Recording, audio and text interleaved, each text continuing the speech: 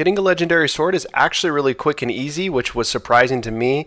So what you need to do first to get this Reforging the Blade Broken Will quest, you need to first beat the main campaign of the Taken King. Once you beat the campaign, you saw at the end, I won't spoil it, but something happens at the end with Eris Morn. So once you complete the campaign and you reach level 40, you have to reach level 40, you will then go to Eris Morn and she will give you this quest. Then the next step you have to take is you have to talk to Lord Shaxx, that is the Crucible badass. You know, the guy that does all the voices in Crucible. Wipe them out. Elimination. He's the guy right next to Eris. And what you're going to have to do after you talk to him is you're going to have to go patrol the Dreadnaught and collect Hadium Flakes. You need to get 25 of them. I would suggest going to the Mausoleum. It's just a huge open space, and there are a ton of areas to get chests. You got a bunch of rooms on the right side of the room, a bunch on the left side of the room. Make sure you go in each and every one of those. And it actually goes pretty quickly, the 25, and it sounds like a lot, but it goes quick. And you can also get runes for the Court of Oryx from the chest. So, you know, you could be knocking out two things at once, you know, two things that you need. So there's going to be rooms like this on each side, left and right side of the big room, and just keep your eyes peeled, you guys. They can be all over the place.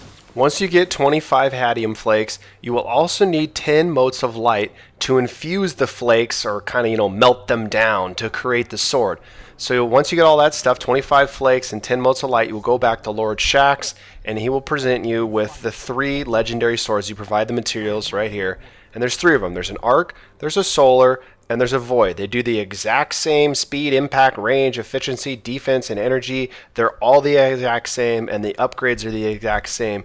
The differences is there is an L2 guard attack where you can guard against enemy fire. So if it's an arc burn weapon, you can block solar and void really well, but not arc. And vice versa with the other ones. So if you have the solar sword, you can block void and arc well, but not solar.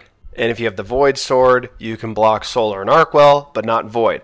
So I guess it's just pick and choose which one you want to rock with. I picked Solar.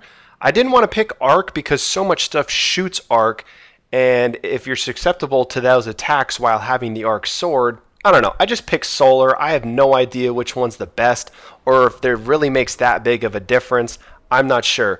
Now, to get the sword, you are going to need materials. For the solar sword, you're going to need helium filaments. For the arc sword, you're going to need spin metal. And for the void sword, you're going to need relic iron. So if you don't have materials, then just go farm in the patrols. Relic iron is on Mars. Spin metal is on Earth. And helium filaments are on the moon. I haven't patrolled in a while. You got to a point with the marks, and you just bought the materials. It's much easier. So here we go. I bought the Soul Edge, which is the solar sword, like I said. Now let's see this thing out in action. Now when I popped a heavy pack, I got 30 swings. Each swing is a bullet, if we want to relate it. Now if you do a Crota swing, like I messed up, I'm so used to swinging across the map with the, in the Crota raid. Every swing counts, so you don't want to just swing to swing, or else you're going to run out of ammo. I don't know what we want to call these. They're not bullets. I mean, they're sword swings, but you can see it here in action. I mean, it wrecks, and there's no R2 hit, and there's no super. Now, I'm not sure if when you get an exotic sword, they might have multiple attacks, R1 and R2, and you might have a super as well. I don't know. That's just speculation on my part. I'm so used to the Crota sword, or the Relic in Vault of Glass. It has R1 and R2 attacks, and then they also have a super, but granted, those are in the raids, so that could be totally different. It could just be a simple R1 hit. And I mean, the R1 hit wrecks. It's not like it sucks or anything like that. And it's a lot of fun to use, and I mean, it cuts through enemies pretty quickly, so I highly suggest doing this quest right away. It's really quick and easy, and you're just going to be swinging around like a ninja in the patrols or any missions. I mean, it's a really fun weapon to use, guys. I hope this video was helpful and helps you knock out the quest quick and easy. Have a good day, guys. See ya.